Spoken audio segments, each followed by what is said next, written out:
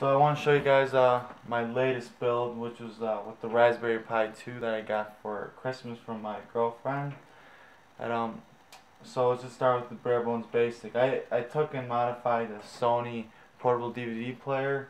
It's a 9-inch screen, 800 by 480 screen resolution. And one thing that I liked about this was, besides having fairly well screen resolution, was the fact that it swivels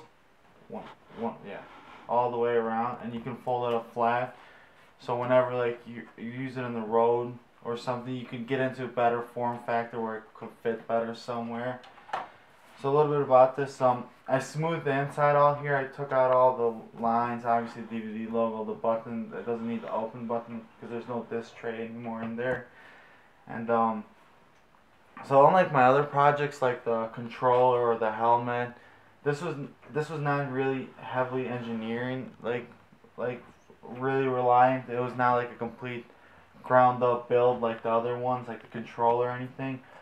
So I took a Raspberry Pi 2 and basically depopulated all the highest elevation stuff, the GPIO pins, Ethernet port, and the USB ports.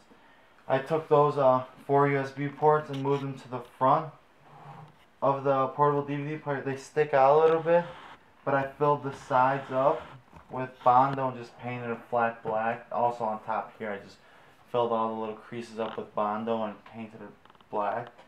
And also on the side, I cut a little slit so you have access to obviously the 3.5mm audio video connector and the HDMI port. So right now on the Raspberry Pi 2, I have a Class 10 8GB SD card and also 16GB USB drive on it that stores all the ROMs. So because I'm mainly going to be running N64 games, I have the Raspberry Pi's processor, RAM, and GPU overclock. So I did put internal heat sinks on there, some aluminum heat sinks. I have no fans in there because I have pretty big surface area of heat sinks all around both the GPU and the CPU. Oh, it's one combination, but yeah, that for the power of the Raspberry Pi, since I took out the laser, the motor that moves the laser, and the motor that spins the disc, all I did was just pin out the main board of the portable DVD player and just tapped into it. So before I did all that, I cut the laser or the motor that spins the CD wire and hooked up my multimeter to it just to get a current read on it. And at max speed, I was getting about 700 milliamps, which I thought it could be enough to run the Raspberry Pi because I'm not running much off of it. These controllers, I think they only take about 100 milliamps each to run that, so it's nothing major power dependency.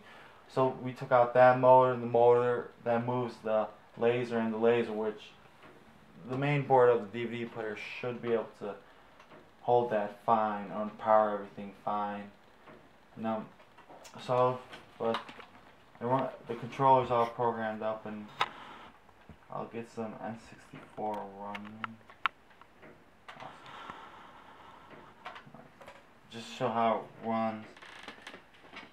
I have everything pretty much set to work perfectly with the N64, because unlike most other emulators, the N64 emulators, to get a smooth running game, it's still pretty processor heavy and also RAM heavy, so that was all needed to be overclocked. It's overclocked to 1 GHz, and that's why I threw the heatsinks on there. And I'm still working on the screen size to get it to fully fit, but it's pretty good right now.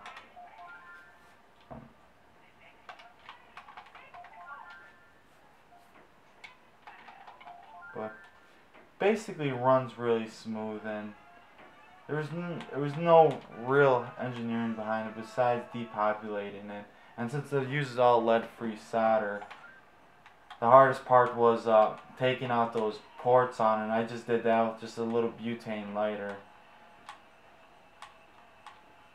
Yeah. See, as you guys can see, it runs really smooth. No lag. There's no lag between the video and the audio either. As I was playing earlier with the girlfriend, 2-player works perfect. I only have 2 controllers, so I can really try more, but we were running perfect with that. I do not have any frame skipping on or any memory split either. It's just basically all default configuration, except for with the slight overclocking.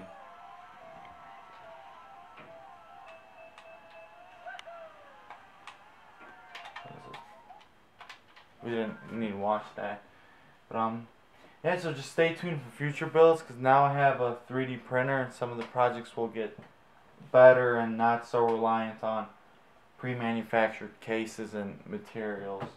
Thank you.